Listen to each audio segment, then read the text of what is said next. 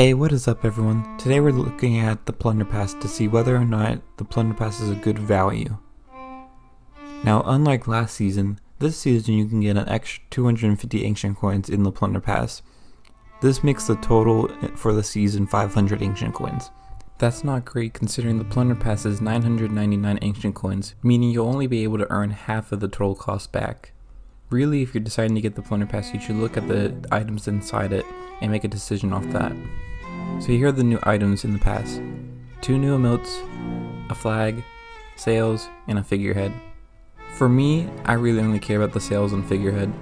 So if you were to wait and buy it in an Emporium later on, would it be cheaper just to get the new items? The answer surprisingly is no. Typically figureheads and sails are 599 ancient coins each, bringing us to about 1200 ancient coins. Add in the flag, which is 349 usually, and 2 emotes each costing about 149. That brings the total worth of all the new items to about 1850 ancient coins, which costs way more than the 999 Plunder Pass cost. So really you only have to make the decision. If you were going to buy the new stuff anyways, then go ahead and get the Plunder Pass now. However, if you're not really interested in it, then maybe go ahead and skip it.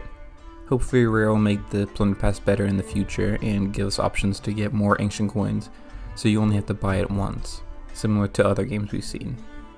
Now also in the Plunder Pass you also got some extra stuff that Rare has thrown in that we've already seen in the Emporium. However, if we're being honest, if you didn't want to buy it before, you probably aren't going to want to buy it now, but it does sweeten the pot a bit. My view on it is it's kind of meh. If we could earn 1000 ancient coins, it'd be an absolute buy for me. However, I'm not really sure if I'll buy it now. I want to hear your thoughts though on Season 2's Plunder Pass, and if you're going to buy it or if you're going to skip it this time.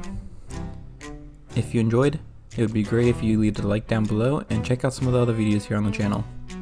We got a few Season 2 videos up now and more on the way soon. So thanks for watching, and I'll see y'all next time. Bye y'all.